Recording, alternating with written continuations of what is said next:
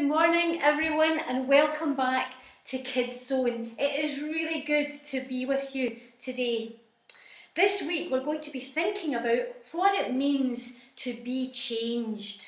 And we're going to hear the story of a man who was changed when he met Jesus, and it was a special meeting.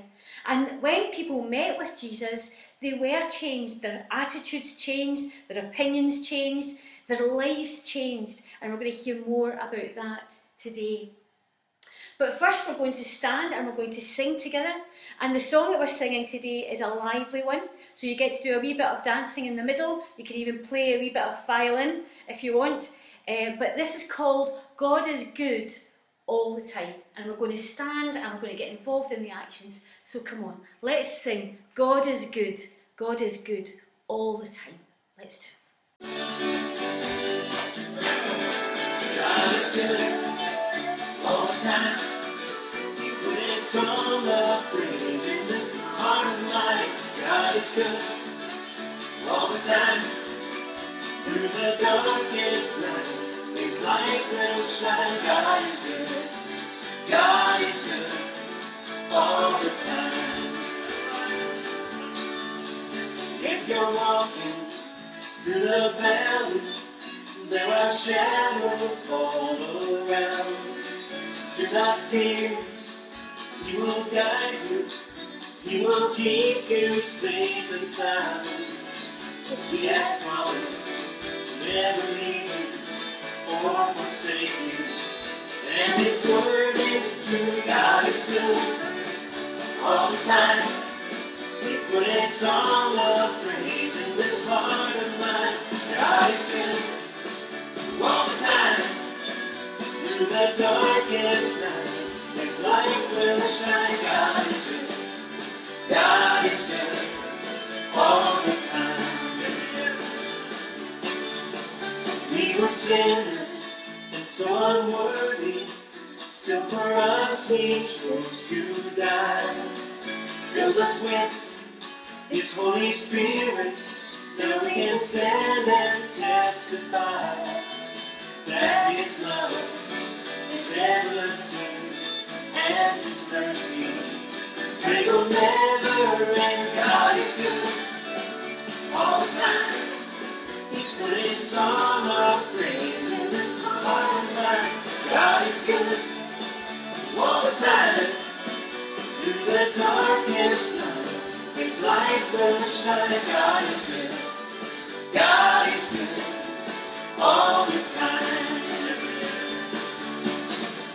Though I may not understand all the plans you have for me, my life is in your hands, and through the eyes of faith I can clearly see God is good all the time.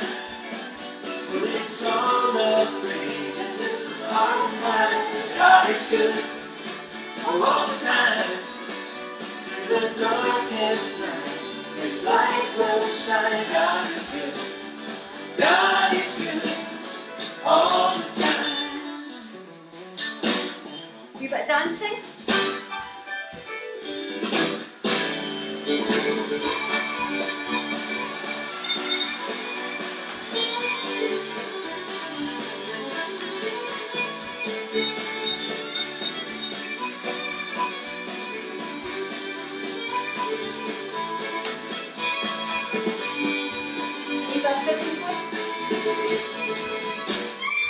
Here you go.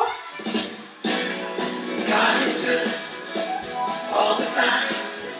He put his song of praise in this heart of mine. God is good all the time. Through the darkest night, his light will shine. God is good. God is good. God is good. He's so good. He's so good. God is good.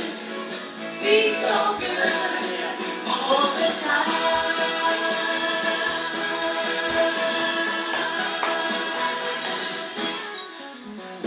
Is it a bit more? Yeehaw! A wee quiz for you. I'm going to think about opposites today. So I'm going to give you some words and I want you to tell me what the opposite of that is. So for example, if I say good, you would say bad. If I said light, you would say dark. If I said happy, you would say sad. If I said strong, you would say, that's it, weak. If I said friend, you would say enemy. And if I said love, you would tell me it's hate. So these are opposite words. And today we're going to think about someone who was an enemy of Jesus and his followers, but he changed to be a friend. I wonder if that's ever happened to you. I wonder whether you've ever met someone and you just cannot get on with them, you don't like them at all. And then something happens and you change your opinion of that person. I wonder if you've ever had someone who's been an enemy become your friend. But that's what we're going to hear about today. We're going to hear about a man whose name was Saul. And Saul was against the followers of Jesus. He was going round, he was trying to put them in prison, he was trying to have them killed because he didn't believe in Jesus and he didn't know what it meant to love other people. He was very strong and he was very powerful, and he would go round and he would persecute the Christians. That means he was mean to them and he tried to put them in prison. So we're going to hear the story of how Saul was transformed and hear that story now. So sit with me and we're going to tell the story of Saul. I'm using the Beginner's Bible this morning to tell the story. So let's look at it. It says this: a bright light. He doesn't look very happy, does he? He looks a bit grumpy, does Saul. There once was a very mean man. He did not like anyone who loved Jesus. He wanted to catch them and put them in jail. He travelled near and far to find them, and one of his trips took him to the big city of Damascus. And there he's travelling with his friends to Damascus.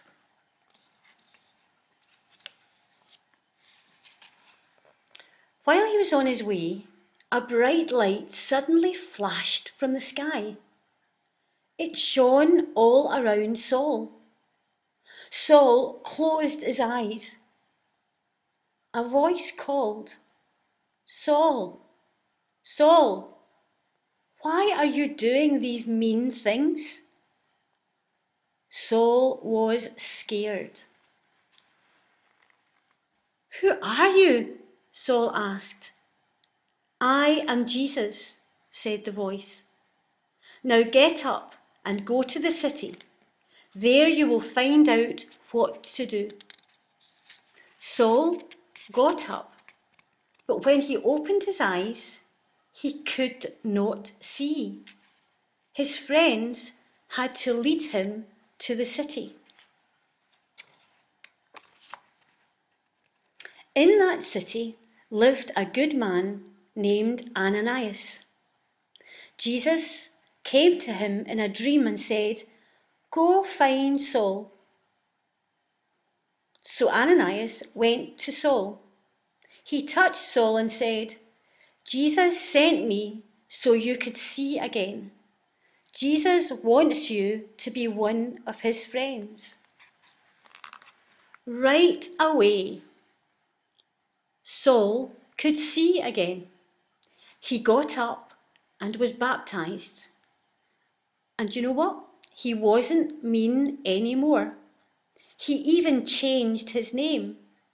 Now everyone called him Paul. And for the rest of his life, Paul told other people about Jesus. Saul was so transformed when he met Jesus. When Jesus came to him and said, "This is who I am and I want you to be my friend," that he changed his name, he changed his life, and he chose, instead of being an enemy of Jesus and the followers, he decided to be their friend. And for the rest of his life, he sent letters to the churches, he made new churches, he got people and he spoke about Jesus all of the time. And he's a very famous person that you'll hear from in the Bible. So isn't that a good story about how when we meet Jesus, we can be changed? Jesus taught us to love one another. Remember, he said that that was the greatest commandment, to love God and to love others as you love yourself. And we were to put other people before ourselves. And Paul, when he became a Christian, he wrote to the churches and he said something amazing. He talked about love. And there's a great passage in Corinthians which tells us about that. And the things that he said about love are these, and we're going to learn them over the next few weeks. We're going to build that up. But these are the things that he said about love. He said that love is the best thing of all. It's forever. It never fails. It helps us to be kind and patient.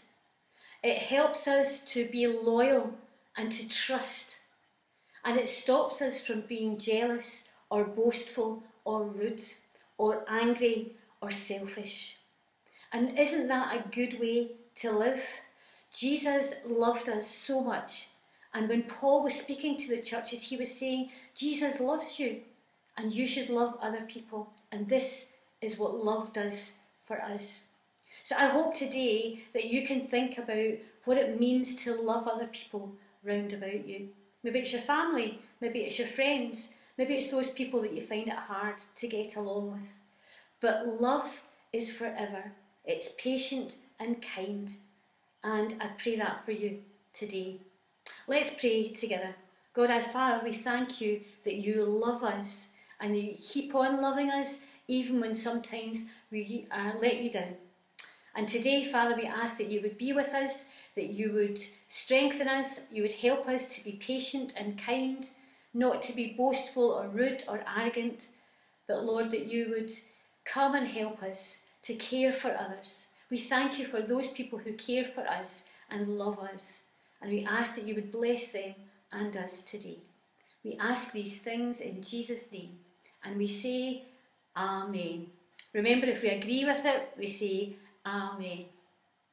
That's us for today. Thank you again for being with us. We really love having you with us. It wouldn't be the same without you. I hope you've enjoyed hearing the story of Saul and how he changed his life around when he met Jesus. And I pray for that for you today. If you want to get in touch with us, we would love that. Please just put a message onto our Facebook page or our YouTube channel and we will get back to you and share some of your pictures with us. Meanwhile, stay active, stay smiling, stay praying. God bless you, and we'll see you on Wednesday. Bye.